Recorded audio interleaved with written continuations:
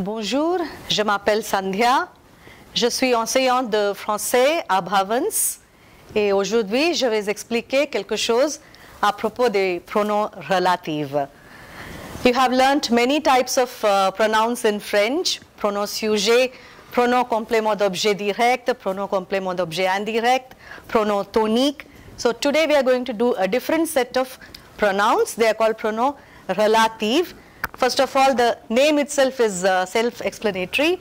Pronoun, they are words which replace nouns, and relative, second role, they connect two sentences. So they are doing a double job of replacing a noun and also linking up two sentences. So what are these four pronouns? Qui, que, ou, and dont. These are the four pronoun relative. Now let us see some examples and see how they are actually used. For example, j'aime beaucoup ce restaurant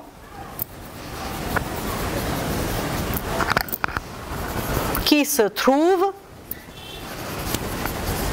au coin de la rue.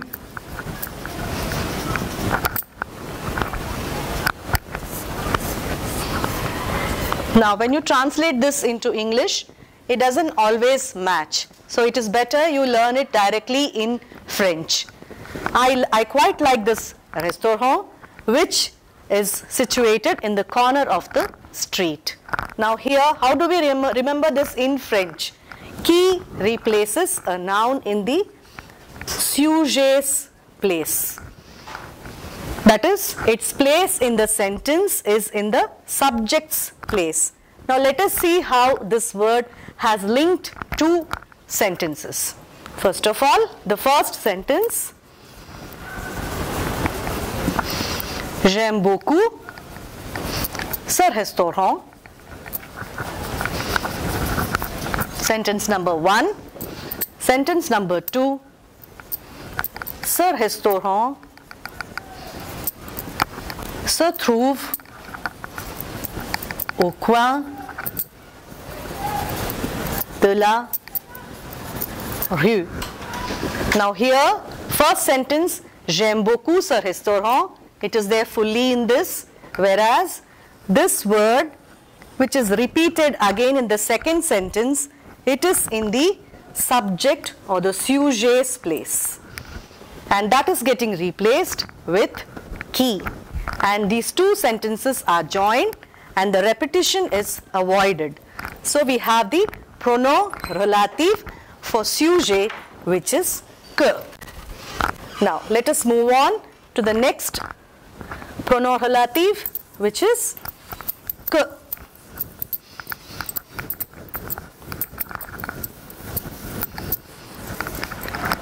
J'aime beaucoup ce restaurant que j'ai visité hier. I quite like this restaurant that I visited yesterday. So now you can see que has linked up two sentences, and let us see what it is replacing. First sentence,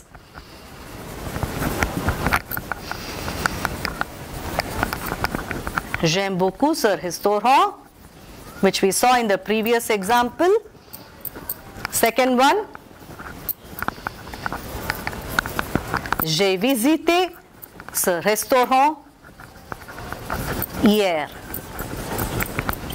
So now you can see that I have replaced ce restaurant here with que.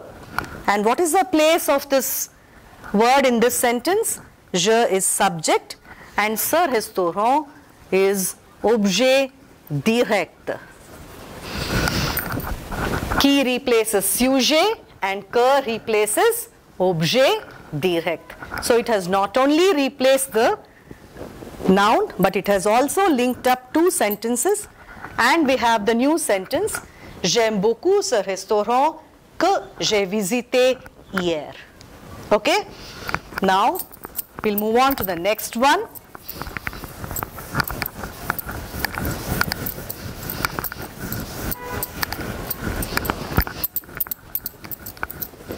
The third one, où. J'aime beaucoup ce restaurant où l'on sert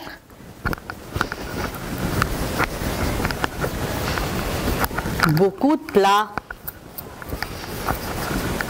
végétariens. Now once again, here the pronom relative où. Now let us see the two sentences. J'aime beaucoup ce restaurant. First sentence. Second sentence. On sert beaucoup de plats végétariens ici or dans ce restaurant.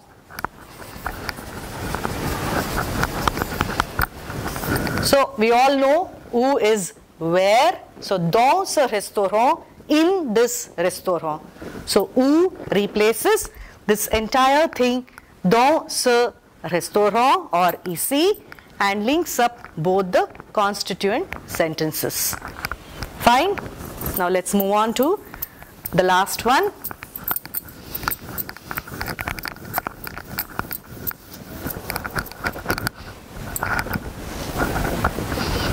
The last one is dont. J'aime beaucoup ce restaurant dont la propriétaire est chouette.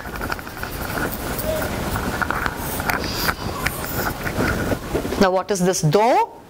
I quite like this restaurant whose proprietor is cute. Okay, so the first sentence, j'aime beaucoup ce restaurant, and the second sentence, la propriétaire de ce restaurant est chouette. So what is it replacing? Evidently, de ce restaurant. The owner of this restaurant is cute. So of this restaurant indicates possession. The owner of this particular restaurant is cute. So the plus the noun is replaced by dont. J'aime beaucoup ce restaurant dont la propriétaire est chouette. Okay, now let's see if you have understood what I explained till now. I have given 4 sentences. C'est ce garçon blanc a gagné la médaille d'or. C'est cette actrice blanc j'ai rencontré. C'est ce village blanc je suis né. C'est cette étudiante blanc la mère est une chanteuse célèbre. Now apply the rule that you just learned and then fill up these blanks with qui, que, où, dont. Qui for sujet, que for direct object, où for place, in some place, at some place, and then finally dont is for possession. And another purpose of this pronom relative is it's not only to link up 2 sentences, also it highlights the word that is preceding it. It also has a job of accentuating, emphasizing, giving more importance to the whichever noun it is replacing. So I hope you have understood, all of you. Merci.